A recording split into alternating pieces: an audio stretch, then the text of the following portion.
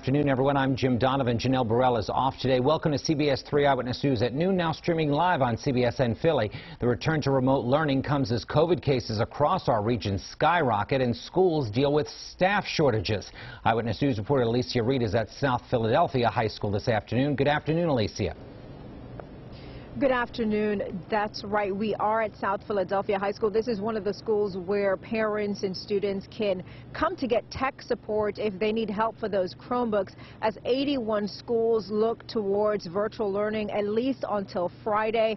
After that, the school district will figure out what happens next week. For now, parents, students, and children are scrambling to figure out the temporary switch to virtual. Many students had already returned their Chromebooks after returning to in-person learning and will now have to pick up what they'll need for the next few days after the district's decision to temporarily close nearly 7 dozen schools due to COVID-related staffing shortages.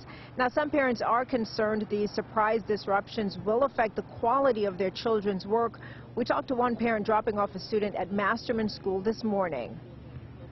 I'm a little confused about that, because I'm also really worried about what they are learning right now. For example, my daughter was sent to school in December 20 because she was close to another child, but nobody was teaching her.